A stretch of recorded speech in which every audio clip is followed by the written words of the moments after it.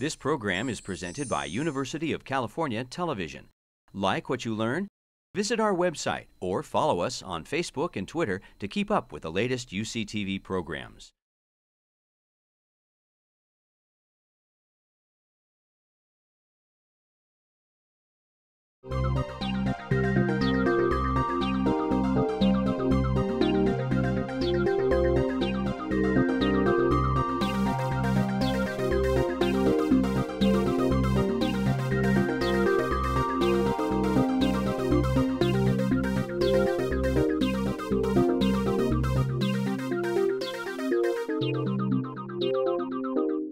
Welcome to A Conversation with History. I'm Harry Chrysler of the Institute of International Studies. Our guest today is the Honorable Ellen O'Kane Tauscher, who is a former Democratic member of the United States House of Representatives. She represented the 10th Congressional District for 7 terms. In the Obama administration, she also served as Undersecretary of State for Arms Control and International Security Affairs and as Special Envoy for Strategic Stability and Missile Defense. She is the 2013 Matsui Lecturer at Cal. Ellen, welcome to Berkeley. Thank you, Harry. So glad to be here. Where were you born and raised? I was born in Newark, New Jersey, raised in Hudson County, which is just to the east of Newark. We're the dead vote Democratic. And, I see. And like Texas, where I'm from. Well, you know, it was a great place to grow up. My parents had gone to the same grammar school that I went to, and high school. And my grandparents on my father's side had immigrated from Northern Ireland as Irish Catholics, and my mother's parents had come over. One side of the family had come over in the 1890s, the other in the early 1900s. So we were fairly new to the country, but you know, it was a great place to grow up. And I went to Seton Hall University in New Jersey, and then I went into New York and lived in New York for 15 years and worked on Wall Street. And looking back, how do you think your parents shaped your thinking about the world? Well, you know, I'm very blessed. I have terrific parents. We just lost my mother this July. My dad's 86. He reads his New York Times and the New York Star Ledger on his iPad, and he's right now living in Georgia with one of my sisters. But I have 2 sisters, younger sisters, and our brother, the baby Jesus. And in every Irish Catholic family, you're always praying for a boy. And we finally got him, my brother Jack, and he's 9 years younger than me. And you know, we just grew up in a very aspirational family. My parents hadn't gone to college, and the plan was that I would go to college, I would graduate, I would get a job, I would help send the rest of them to college, and that's what happened. And my father was a volunteer fire captain, then fire chief in our little town of East Newark, and my mom worked, after my brother went to grammar school, my mother worked at the bank from 9 till noon, so she could be home when we got there. And then eventually she went to work in New York and had a great job at a big insurance company and loved it. My dad was a council member in our town. So in our family, public service was something you were meant to do. You did it gratefully and as a sense of not only obligation, but as a duty. And on Wednesday nights, my mother would work at bingo at Holy Cross, where we went to school. So it just seemed natural to me that that's what you did in your life when you got a chance, and I'm very blessed that I did get a chance to do it. And any teachers that you had when you were still in high school, before college, that really influenced you? But it sounds like you were getting a lot of influence at home about family, religion, and public service. Yeah, no, I was just, I lived a very blessed life. I was head majorette. I was on the student council. You know, I grew up in a very homogeneous place. Most people in East Newark and Harrison, which were basically operated like one town.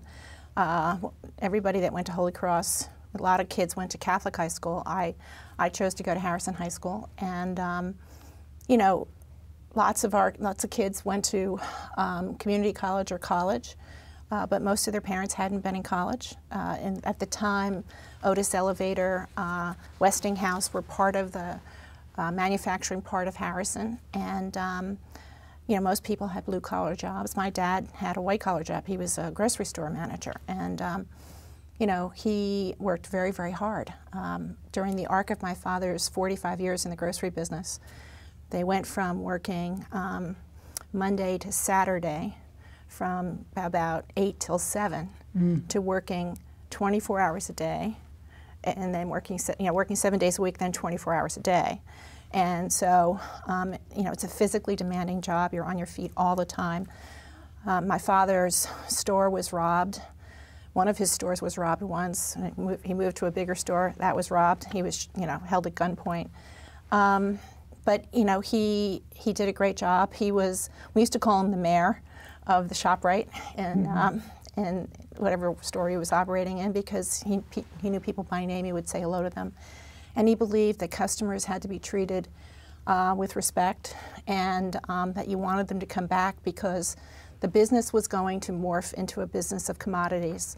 And you were going to go to a store because it was clean, the people were friendly, and you were going to find what you wanted. And I think he was ahead of his time. And, but, you know, I'm lucky that he's still alive. What did you major in college? Well, I started out with a business degree, but I was one of the few women in the classes, and I thought that was pretty isolating. So my degree is in early childhood education, which I've never used professionally, but I have used personally. But you actually, later in life, actually created a book, right. A source book for caretakers for children, right. for the working mom, I guess. Yeah, you know, I was very old when my daughter was born. I was 39, and I had already had my business career, and I had already, my former husband and I had a very big business and had done very well. But, you know, when you needed to have somebody help you, my daughter was very premature when she was born. She was in a body cast for 18 months. And so I needed help just to be able to get some sleep. And no matter how much Bill was doing, I still needed some help. So when I went to find some people to help me, I found out that you could basically hire people, but you knew nothing about them. And there was no way, and I had a lot of resources. And it wasn't like I was leaving for 8 or 9 hours to go to work and hoping that everything was going to turn out all right for my child. And I just believed that parents needed more resources. But this was in the early 90s. I think I was a little ahead of my time. And people really were interested in having quality people, but their choices were driven by cost. And there was a lot of, you know, crossing their fingers and crossing their toes and hoping and praying everything was going to be fine. But it was difficult for people to really find quality child care at the cost they needed, and they needed it, so they paid the cost.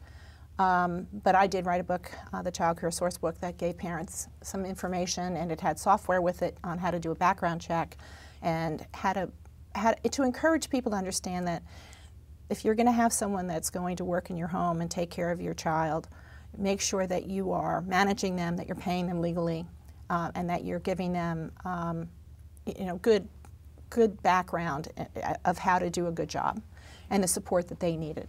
It sounds like that from your family background and your education, you really developed a sense both of how things work, the bigger picture, but also the public good, strangely enough. In other words, so you had a problem with daycare, or you had a challenge, but you broadened that to help others. Well, I've always considered myself to be the luckiest girl in the world. So if I consider myself to have a problem with somebody, I look behind me and I think there's probably 4 or 5 million people behind me with the same kind of problem. And then I was successful at a very young age on my own. I married somebody who was successful. And those resources I considered to be a signal to me to be able to help the people that were with me, that were having a problem like I was having. And the worst thing is, you know, did you ever talk to somebody about something and they said, oh yeah, you know, I went through that problem 2 years ago and I did this, this, and this. And you think, well, why didn't you tell somebody? What'd you keep it a secret for? And so you know, not that I'm the fount of all knowledge, but if I figure out a problem, if I identify a problem and figure out a solution, I want to be able to have no one else go through the same thing I went through. and try to get at least some information out there for people in a way that's accessible and credible so that they can make their own decisions. You've been both a congressperson and a diplomat, and I always like to ask my guests what skills are involved in the work that you do, and what is the temperament that it takes. So let's talk about being a political person. What do you see as the skills involved? Well, I think to be in public service, there's a difference between being a politician and being an elected in public service, but they're part of the same type of job. I think the best, most important skill is to be able to listen. You have to really be able to listen to people, understand what they're saying, understand what is their passion, what their situation is, and put yourself in that situation. And in the case of being in the Congress, when I represented the 10th District, which was Contra Costa, Solano County, and a little part of Alameda County, I considered myself to be their representative. You know, just like in the olden days when people got around a small village and decided they were going to send one of their own to represent them in Washington. They were going to make a sacrifice to do it. They were going to give up their farm, their job, whatever they were doing. They were probably going to leave their family for some period of time. The people that they were representing were going to help them keep their family safe, maybe bring in the hay, and in exchange for that, the person representing them was going to speak for them. And the only way you can do that is to actually understand what they want and listen to them. And you know, you go back to Washington and you have to remember that you do know more than they do because you're in the meetings and you're understanding. But you don't know better than they do. That is your constituents. Your constituents. Yeah. And part of your job is to come back then and relay what the experience is. You know, you sent me to go do X. I went back and tried to do X. These are the reasons why it's hard to do. These people are saying this. These people don't want to do it for their own reasons. I'm pushing to try to go forward. My suggestion is that we do these two things. What do you think? So it's a ping pong ball game. You have to go back and forth. And so I really enjoyed being in the Congress because I got to go back and forth between my constituents and Washington and represent them, and then come back from Washington and say, this is what I'm hearing. This is what those people want to do. In order for me to get this, I have to make these kinds of compromises, or I have to agree to what these other people want for their own reasons. That's fine. That seems fine. I think these compromises are reasonable. I think if we do those things, we're going to get what we want. Mm-hmm. And then have them agree with me, and then go back and get it done. And that's what I loved about the job. I considered myself enormously blessed to represent my constituents. I thought they were not only smart because they had elected me 7 times, because they were smart. In my district, very much like this part of the Bay Area, I had one of the highest voting constituencies in the country. So, you know, I didn't have 10 or 15, 20% of my constituency voting. I had upwards of 60 or 70% of my constituency voting. So I felt very empowered because I had hundreds of thousands of votes of people, and I represented a swing district, and I had Democrats, Republicans, and independents voting for me, and I got more votes every time I ran. So what about temperament? What sounds like patience is very important as you're listening. What else? Well, I'm not a very patient person. It is the thing that will get me in the end, but I am a disciplined person. So in the end, patience, I'm still not patient, but I am disciplined. So I have forced myself to do that. And, you know, it's difficult because it's so easy to turn, it's easy to turn dissent or cynicism or a lack of agreement on an idea into a personal confrontation. And that is the destruction of politics and public policy. And so the best thing to do is to stay serious and sober about it, and to try to stay on the idea and to keep people away from the other.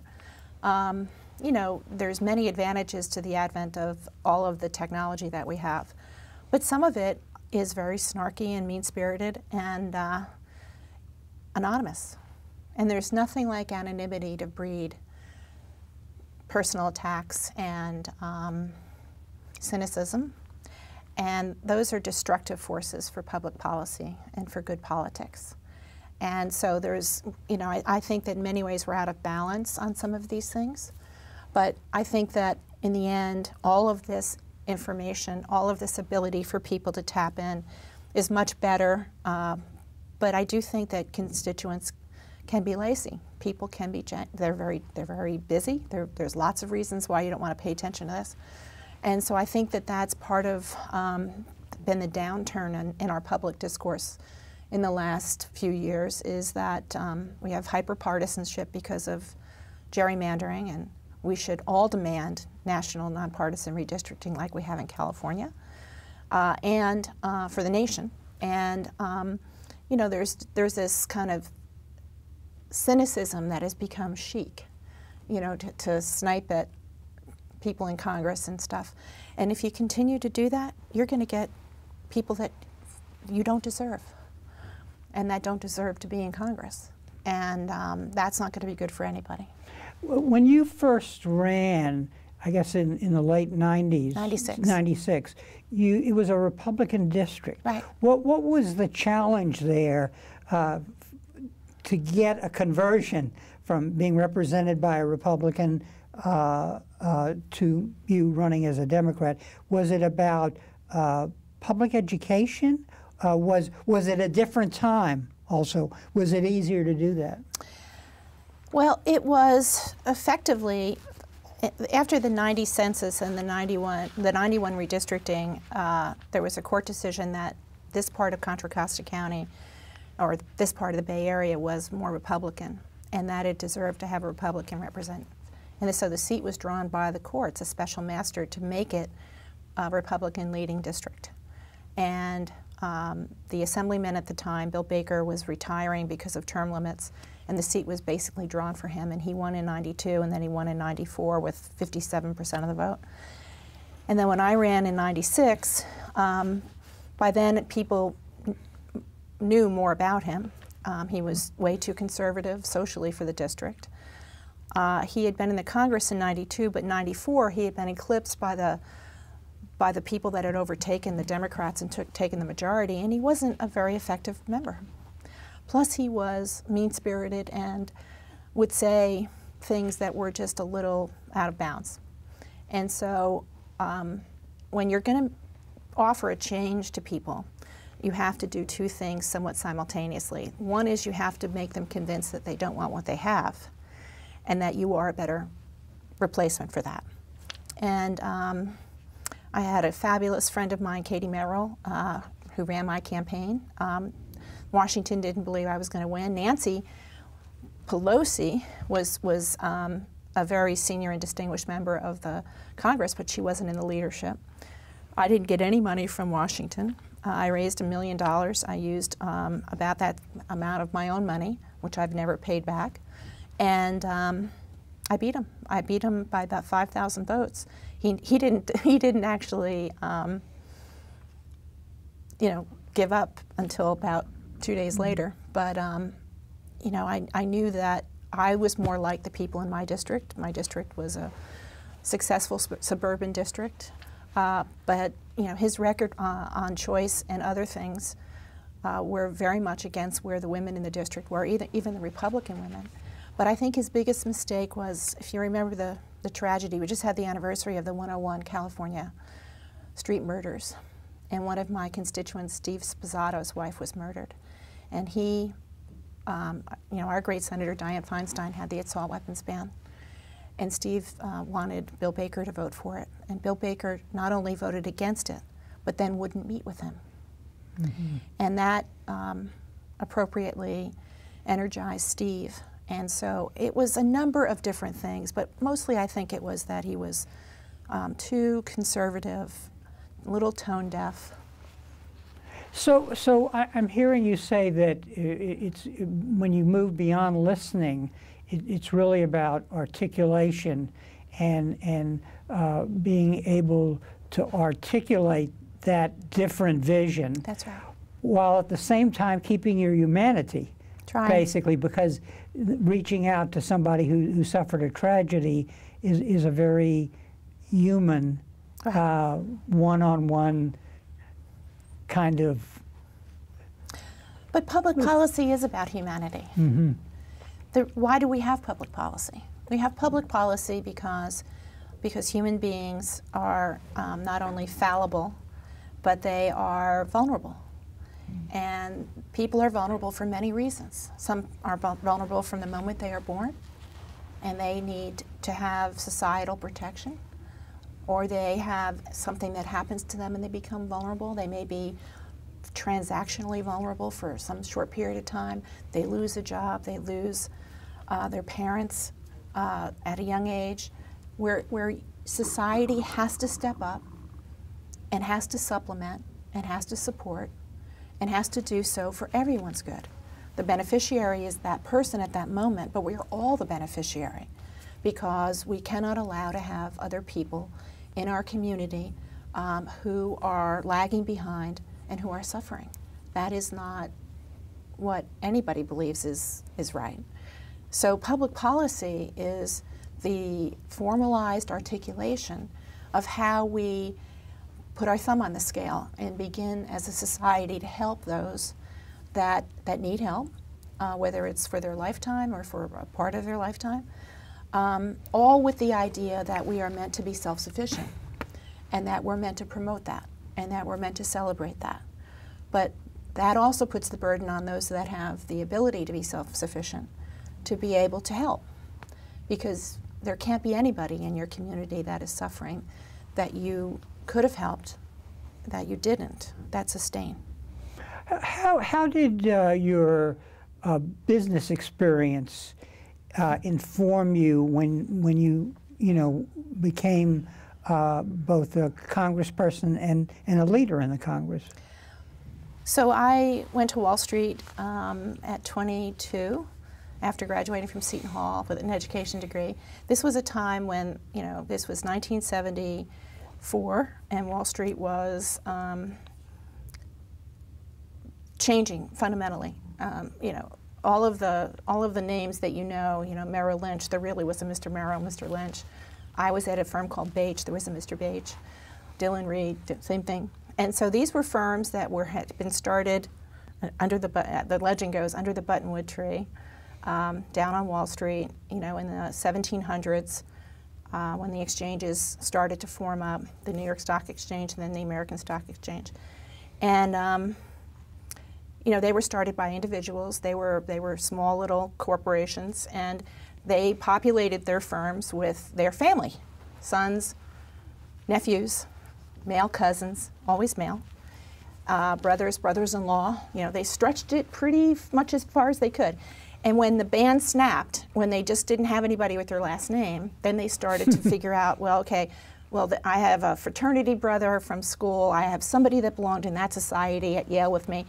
They all went to the elite schools, and that's how they populated things. Then eventually the band snapped again. Well, they ran out of fraternity brothers.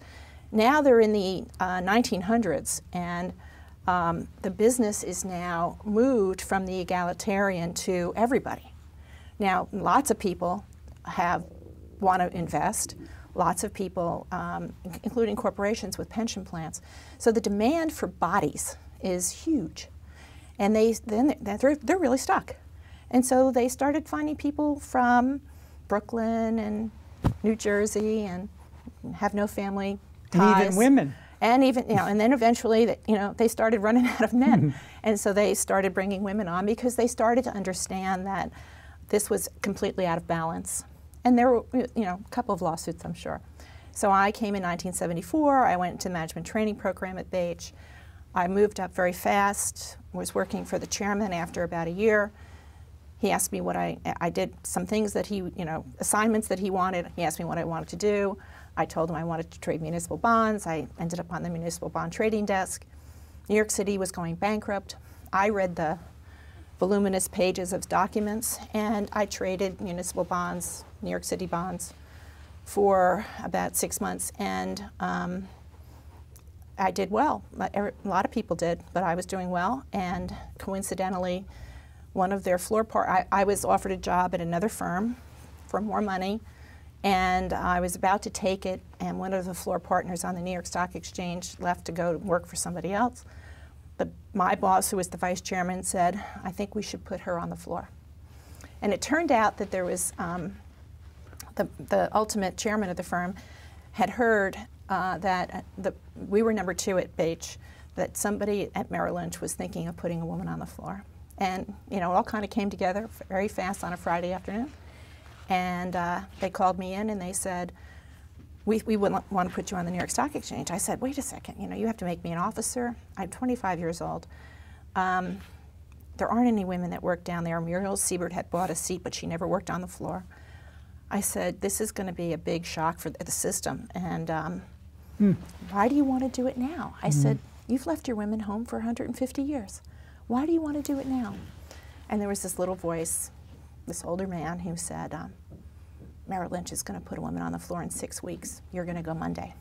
I see. And that made perfect sense to me. Yeah. And I said, okay. So I did. And I think that was my first turn at diplomacy, because here I am, 25, and you know, there were men that were happy to see women, men that didn't care, but there was an old guard, and they, you know, thought that the place was going to hell in a handbasket. Yeah. So you're saying that there was there was opportunity, but you were qualified, obviously, right. And so what from that experience and that history informed you, you know, in the Congress? Much of anything? Or I think it's about risk. I think that I've been able to, from an early life, been able to look at a situation, that I've been able to identify the risk, I've been able to calibrate the risk, and I've been able to mitigate the risk. And when I find a balance to that, then I know how to go. And so, you know, I've done some things in my life where people thought that was pretty risky, revolutionary, and I never considered it to be, because I was able to think quickly and kind of say, okay, well, I'm actually going to a place where somebody else makes the market. I've been making a market in municipal bonds for 6 months, and my big challenge isn't whether I can do the job. My challenge is sociological, whether I can fit in. The test will be in 6 months, not whether I'm able to trade. I could do that. It's whether I have anybody to have lunch with. And about 8 months into my being there, they were always raising money for charities. At the time I was on the floor, from 1977 to 1980, I met some of the most extraordinary people in the world. And they would raise money. You know, there would be a fire in New York City or one of the boroughs, and they would raise $20,000 for the firefighter that perished. Extraordinary. And but they'd always have contests. So they actually, you know, had this contest, and they actually were weighing me and somebody else, and, you know, putting money in a barrel, and they were going to give the money away with charity. And I knew then that I was accepted. And I had some older members come to me toward the spring and say, you know, my granddaughter would like to come into the firm. You know, I don't know. You know, would you talk to her? And I said, seems like I should be talking to you. And this one guy laughed, and he said, I guess so. And I said, well, let me talk to her and see if she really wants to, and then I'll talk to you. It turned out that she ended up going into the firm and was president in 4 years. So I was going to ask you about leadership, but you actually just defined your notion of leadership in a way. This whole business about seeing the risk, and then but seeing the risk in the context of a longer term. That's right. Or the long term, and that sounds like your father. That's right. Actually, That's in right. the grocery business. That's right. That's right. Yeah. Yeah, it all looked familiar to me, and you know, believe me, I've made a lot of mistakes, but I've done it. You know, some of the mistakes I've made were disappointing, but not surprising. I knew that there were times when I was assuming more risk than I might. For whatever reason, I decided to do that. When it didn't work out, it wasn't like a big surprise. It was a disappointment. But you know, part of it is, and I try to teach my daughter this, capabilities and capacity are the two things you have to always understand about yourself. You should always be growing both.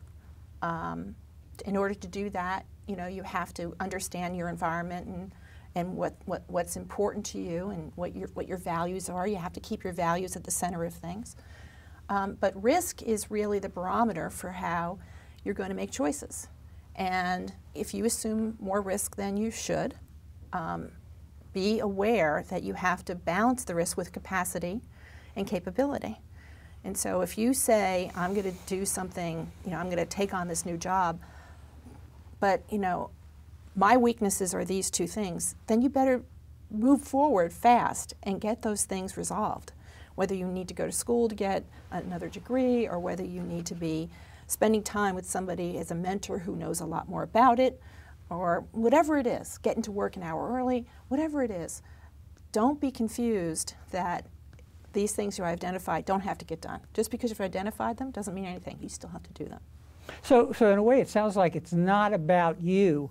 It's really about the problem. That's right. And the problem in the context of the environment. That's right. Now, you were, once you're in Congress, you identified and were a centralist, basically. Yes. And this is the problem that President Clinton confronted before he was elected, and that is moving the left wing of the party to the center. Right. That's a problem of leadership. Talk a little about how you did that and what you learned from that experience. Well, I interpret it just slightly differently. I don't want to move my left to the center. I want my left to stay where it is, but I want them to know that they need a center. I see. In many ways, the reason the center gets washed away at times, it's a bridge between, you know, these two fully formed, basically static places.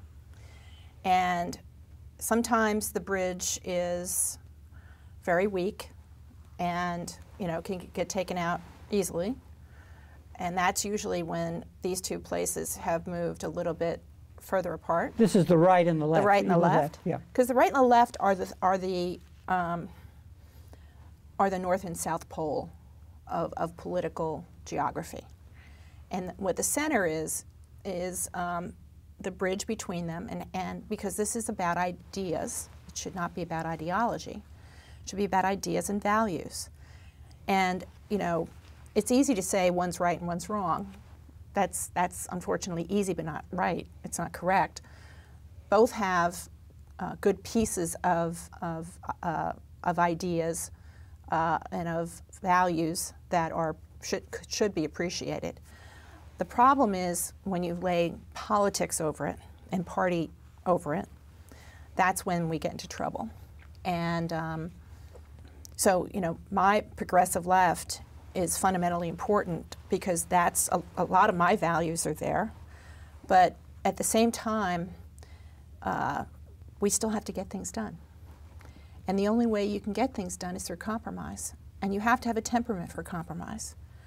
And, you know, I think if I could be critical of the left, too often they create sacred cows out of ideas and out of goals. And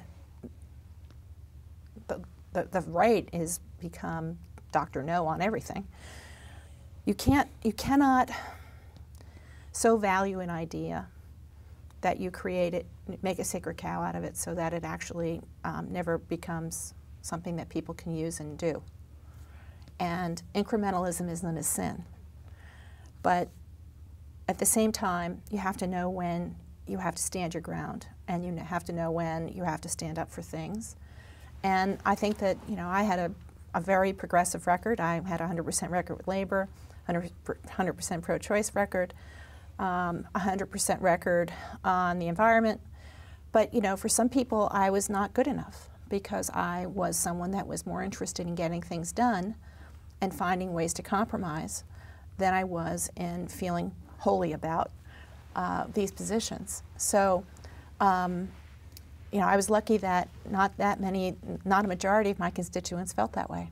Mm-hmm. So when the tire hits the road, in a way, you have to talk to the left wing of your party in a way you talk to your constituents, because they have concerns, but you have to tell them, well, this is what we can do, but we can't do more.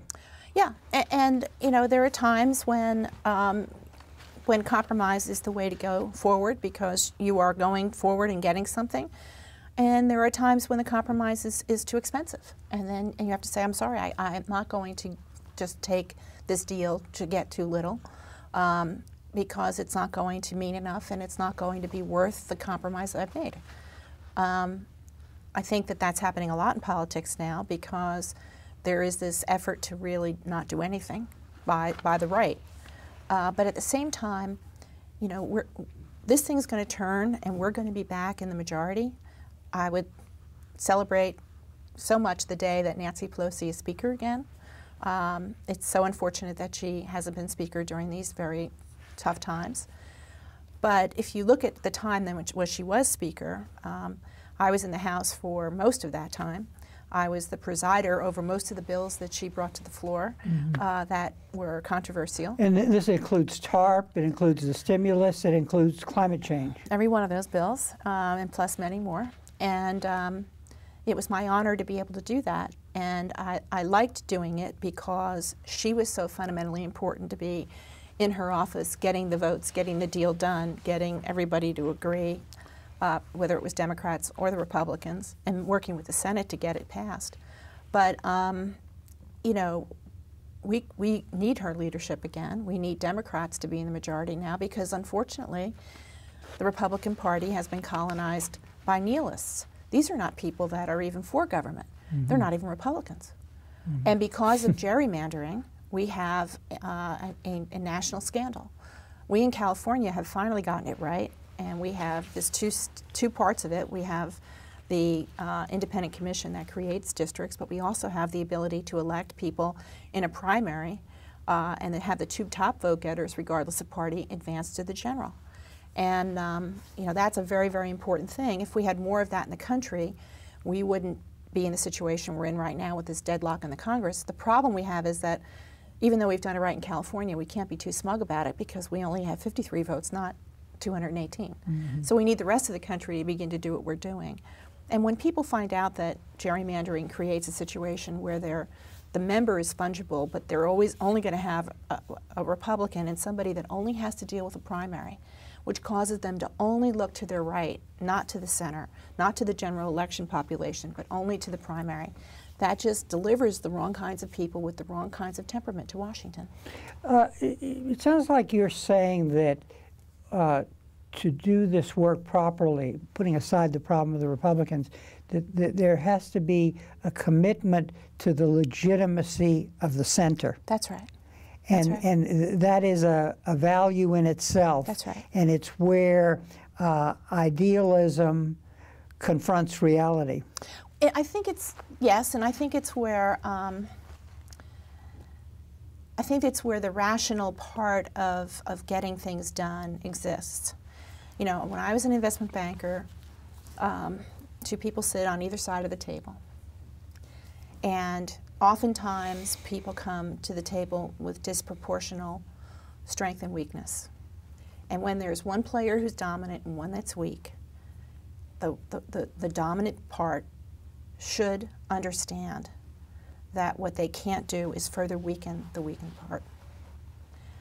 Because you may actually bend those people over. You may actually knock them over. You may actually get more than you deserve. But nobody in that room will ever want to do a deal with you again. Now, you may not want to do a deal again, but there are people in that room that will. And so while you're doing that deal, it's about doing the next deal and the deal after that. Not so much that you are caving in. You have to stand for what's right. But in order to get a good deal, that means both people have to leave with grace and class and their dignity preserved. and that you are doing the best you can to have success. And that means sometimes you leave a little on the table. That means you don't grab something just because you can. And that means that you have to have the integrity of the deal, something that lives on behind you, because this is about people. And that's true in business, it's true in the Congress. So in a way, a way to analyze the Republicans in quotes, because the question is, are they really traditional Republicans, is that they are not, they are, well, you said anarchists. They are absolutely. Records They're not of the for center. government. And now that they have come into dominance. On the one hand, you've identified the problem of gerrymandering and problem, but is this also a failure of the moderate Republicans, of the leaders who do not see the legitimacy of the center? Well, it's the success of gerrymandering, which is done, you know, very much in, you know, the classic old smoke-filled room behind the door that nobody ever knows exists. Most people don't even understand how gerrymandering happens. Most people don't understand that it happens in the year between the census, which is the 0 year, and the 1 year when the deals are made about it. But it's done by political parties, and it's done for the gain of the political party. It's not done for to make sure that constituents are represented well, or that there's balance and fairness. It's not done for that reason at all. It's done so that the parties actually have majorities.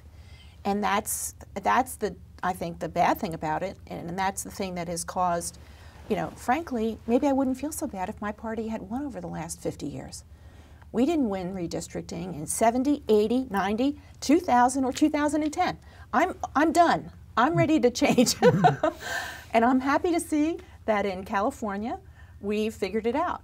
But the rest of the country, which is dominated with over 30 Republican governors who run 30 different states that have 30 opportunities to do redistricting, they've made it so that their party, it dominates. You know, in the last election, Democrats in the congressional election got 1 million more votes in the country. But it didn't matter. And it didn't matter. And how is that possible? And it's possible because it's rigged. And that's the only way to call it. It's rigged. And people don't understand it because all they see is all of a sudden that they're now not in the 10th district, but they're in the 7th, and they're, you know, the representative isn't somebody they've known for the last 8 years, but somebody new from next door. And they think, well, gee, how did that happen?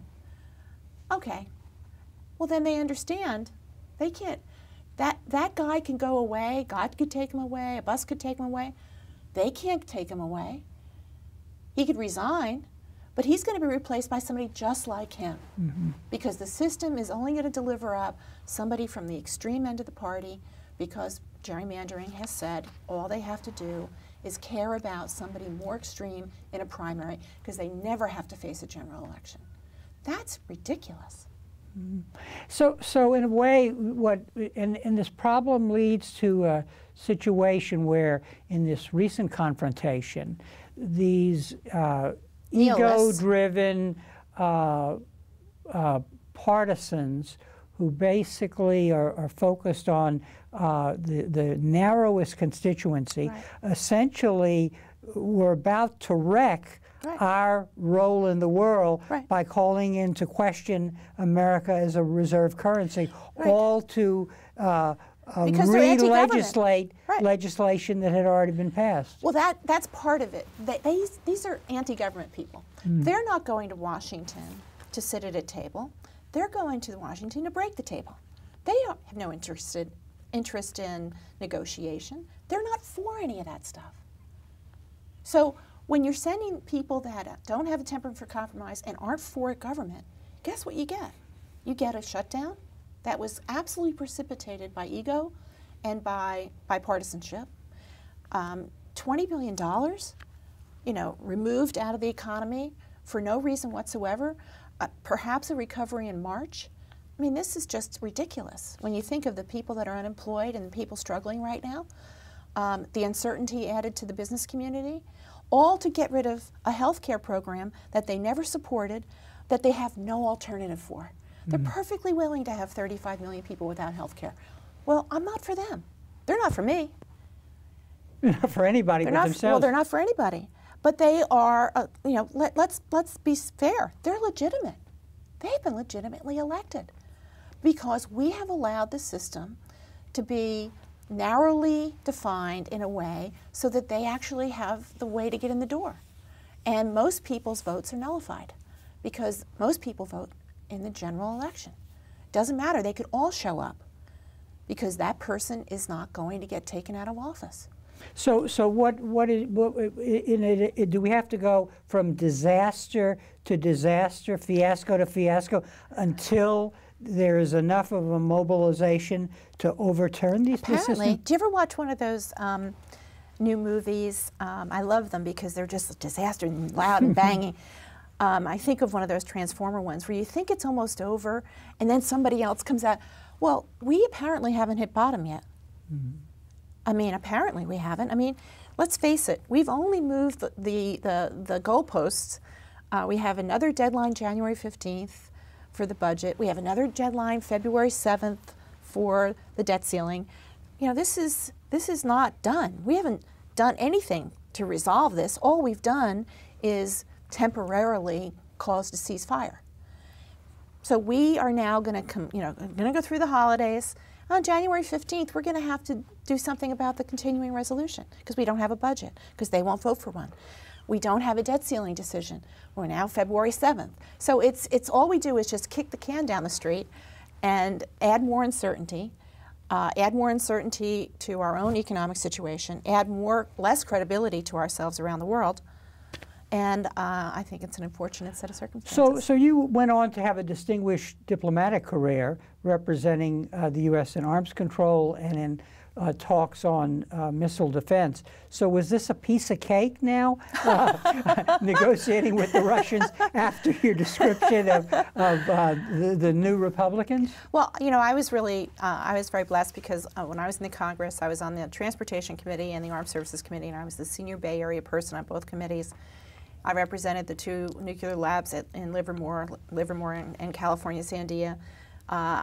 When we became into the majority, I chaired the Strategic Forces Subcommittee on Armed Services, which is a $55 billion portfolio that includes all of the nuclear weapons complex, space satellites, missile defense, what we call the overhead architecture. And I did that for 3 years before I became undersecretary. I did not expect to be undersecretary for lots of reasons, including the fact that I was a Hillary supporter, and still am. And so I was surprised, but when she became Secretary of State, she was one of the few cabinet people that could say, I want so-and-so.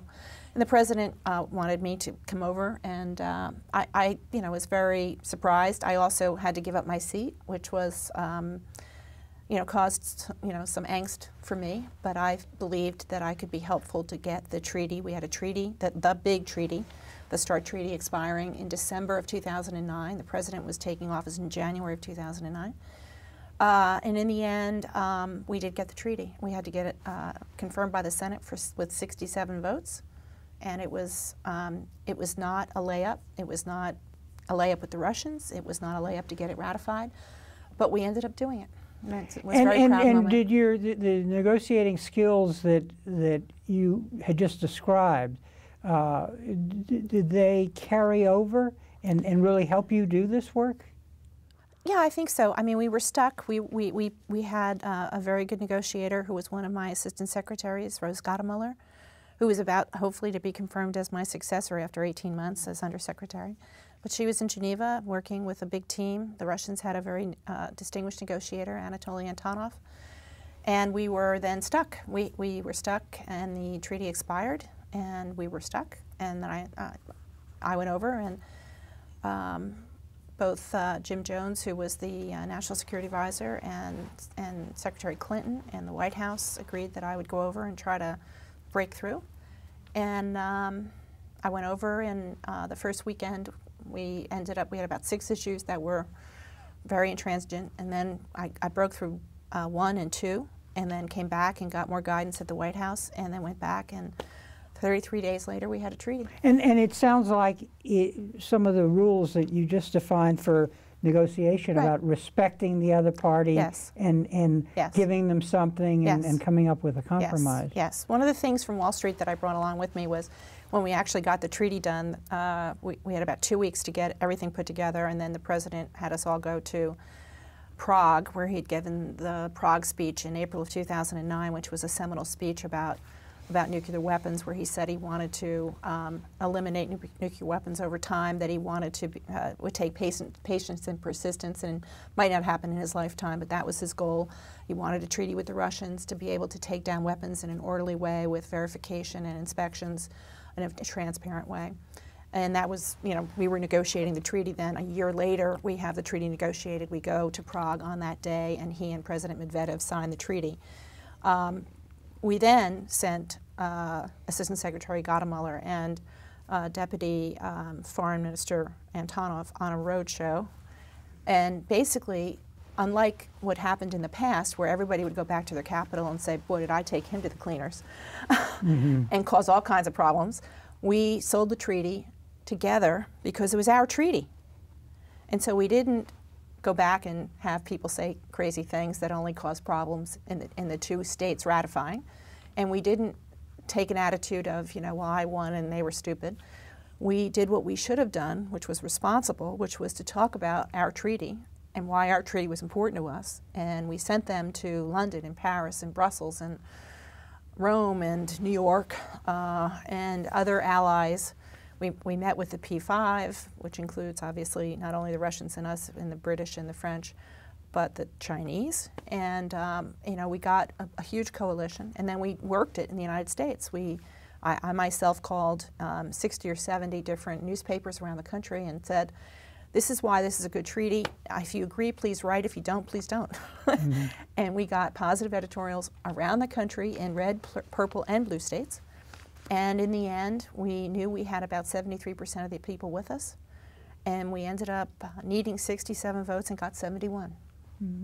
Now, during this period that you actually had an illness, actually, but you kept going behind the scenes, so to speak. Well, yeah, I found out in July. So this was January, February, March, April. We signed the treaty. May, June, July. We're working on it. I was actually working on some other things with the Russians, and I was actually coming back from a trip to Pakistan when I realized that I felt as if I had something causing me to not digest very easily, and I went to the doctors and I found out that I had high stage 3 esophageal cancer, and that we had to move very fast. I was in treatment in about 7 days. I had 8 rounds of chemo, 25 rounds of radiation, and then I had surgery to remove my esophagus and reshape my stomach into a smaller stomach esophagus, and that I was actually in the hospital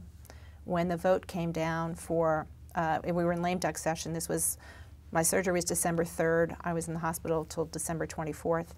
But on December 21st and 2nd, my last bill in the House, which was the repeal of Don't Ask, Don't Tell, got passed.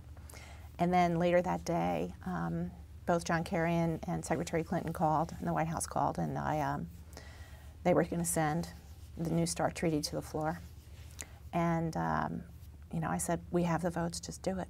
And we got 71 votes. What did you learn from that experience that took you to a higher level than you had learned from all of these fulfilling careers? I think I learned that I still could intellectualize even the most frightening of problems, and that I could, that I was strong enough to manage the issues, and that I could still use my risk model to understand. I knew very quickly that this was really bad, and that I could just look at the faces of the people telling me they were scared. And I thought, well, okay, you be scared, I'll just pay attention, and I'll make decisions. But you have to be an advocate. That means you have to educate yourself on what the issues are. And I figured out pretty early on that this Sloan-Kettering protocol, which was the 8 rounds of chemo and the 25 rounds of radiation, it was perversely funny that I'm the president's arms control negotiator, and I'm basically meant to rid the world of these weapons of mass destruction, but I'm using chemical weapons and radiological weapons to kill my cancer. So arms control, forget it. But I knew that the variable was my surgeon, because I had to have my esophagus removed and everything done, and that I also knew that I wanted to have a recovery that approximated my life, that I had quality of life. And so I knew what I was going to ask people, and I'm lucky. I have 434 friends around the country that are members of Congress. I have great senators, and everybody wanted me to go to their place. But a couple of doctors that I met said the same thing to me. If it was me or my wife, I'd go to Duke University and go to Dr. Tommy D'Amico. And so one of them said, I'll call him. So I went down to see him on one of the week breaks that I had between chemo and radiation. And I immediately was convinced that he wasn't the kind of swashbuckler surgeon that I'd met before, and that, that he was the guy to do it. And he said, I'd love to do your surgery. Do you mind? Would you let me? And I was like, yeah, okay. And so I was driving toward that goal and getting myself, the chemo was really brutalizing. The radiation was worse. But then I had about 4 weeks between to get myself strong. I hadn't really been able to eat because I had this mass in my chest. So I had lost a lot of weight, but I felt as if I was strong between my ears and that I knew what I had to do. And with my friends and my family supporting me, I got through it. One final question after that moving account of your experience. How would you advise students to prepare for the future as somebody who's been in business, who's been in Congress, who's been a diplomat, and who survived an awful illness? I think I can only tell them what I would tell my daughter, what I do tell my daughter. Life is really about making sure that when you do the sum total of it, that you have represented yourself in a faithful and integrity way, that you are happy with the things that have happened, whether those are decisions that you've made or even the mistakes, that in the end if there were sins, they're venial sins, and that they are things that were just part of life, and that you learn how to trust yourself. And if you don't trust yourself, understand why, and get better skills, get better ways of managing things, because life is a series of unexpected and unpredictable things, and you can't be ready for what they are. You can only be ready for how you can manage them. And you have to be able to trust yourself, because you're going to find yourself in circumstances where you turn and you want to ask somebody and there's nobody there. And really, you only have yourself. And you have to be true to yourself. If you're true to yourself and you're honest and you're faithful to just being a strong person of integrity, you will do well for others. Well, on that note, Ellen, thank you very much for sharing these remarkable account of all of these different experiences, and thank you for coming to the campus to be the Matsui lecturer. Oh, it's my pleasure, Harry. It was fun. Okay, and thank you again. Thank you. Thank you very much for joining us for this conversation with history.